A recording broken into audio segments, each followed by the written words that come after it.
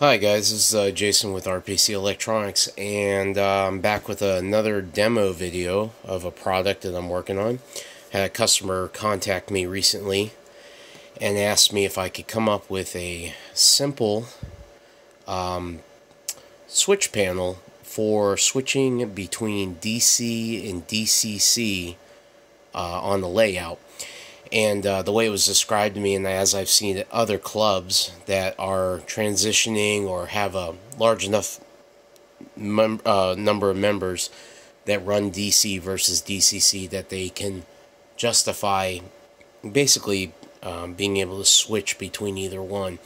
Now the wiring behind that is very, very simple. It's really not complicated, and if you know how to do it, you're probably saying this is pointless, and this is brain dead stupid. And as an electronics guy, I get that, but there are people out there that are just looking for a solution that they can just wire up very simply and have it work the first time. And that has always been my philosophy with the Train Electronics products, is I want to make a product as simple and easy to implement. Really not much thought required. If you can just follow some basic wiring diagrams as far as connections, you can make this work. So let me show you what I've got here. This is a prototype board that I just built up today, and it's a actually a 3-pole double pole switch and 2 LEDs. Now these LEDs are actually some bicolor LEDs I have left over from another project. They will eventually probably be just either red or green. I haven't decided. Maybe comment and let me know if you think red or green makes more sense. Right now they're set up for red, but I'm starting to think green makes more sense, because green kind of means like go or okay. And if you look, you can see the LEDs have been labeled DC and DCC. And I'm going to turn this overhead light off for a second just to show you that the one LED is lit. I know it's a little bit dim. That's another reason why I don't think I'm going to use these LEDs. They're just a little too dim. I've got a current resistor in line with these LEDs, and I could also adjust that as well. I kind of don't want to, because I want this to have a not really a real wide range of voltage operation.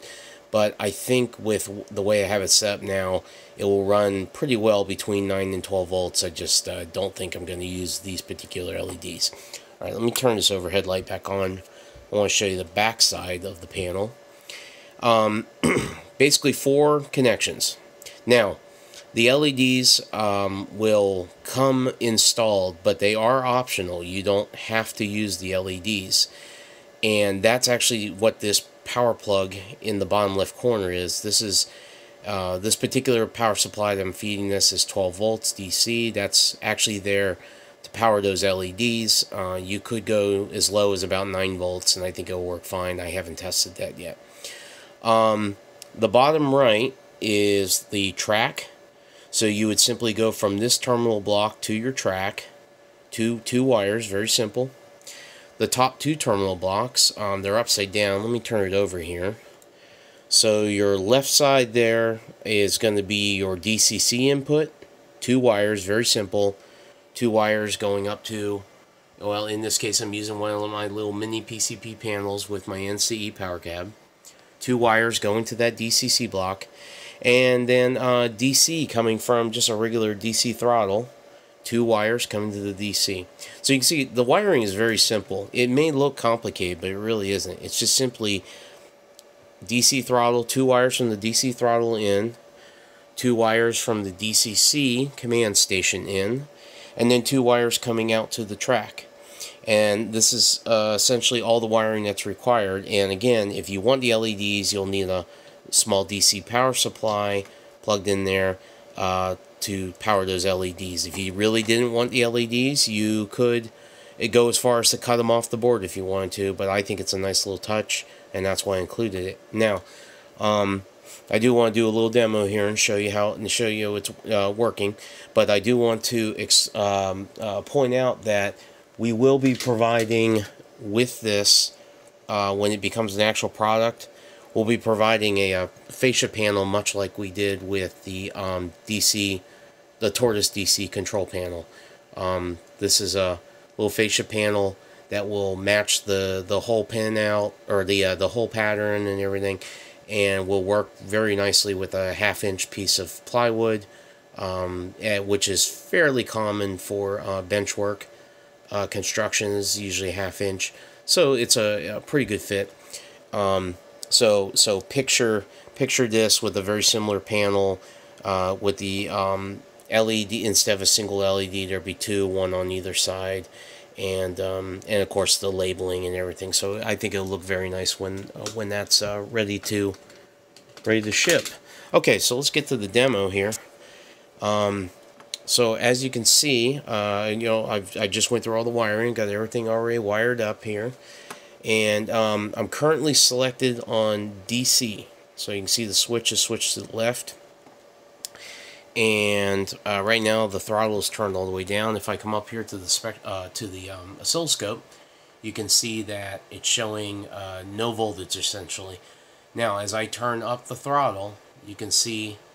Now, this particular throttle basically does half-wave rectification of the AC, so that's why you're seeing those humps. That's a positive peak rectified AC signal that's essentially being forced into the to the DC side, or the positive side of the AC waveform, and that's producing essentially a DC voltage. And as I adjust it, you can see that the peaks are going up and down. So that's just proving that the DC side of the switch is working. So I'm going to turn that down. Okay, and now I'm going to switch this. I'm going to hold it in my hand, but I'm going to hold the camera so you can see the spectrum analyzer. I'm sorry, the oscilloscope. Okay, so that's the DCC, but the time base is a little fast here, or a little slow. So let me change that a little bit. So there you go. Now you can see the actual DCC signal that's being passed through the board now. And again, that's just being produced by an NCE power cab through our little NCE mini panel, also available on our website if you're interested. But as you can see, it's a fully working switch panel. The switch between DC and DCC. And I'll turn this light off again, and you can see the LED switches from DC to DCC and back and forth. And we're hoping to make this a product real soon. We'll see what kind of feedback we get from the forums, and hopefully this will be another product that people will find very useful in their layouts. So thanks for watching, and look for more updates soon. This is Jason with RPC Electronics. Thanks again. Bye.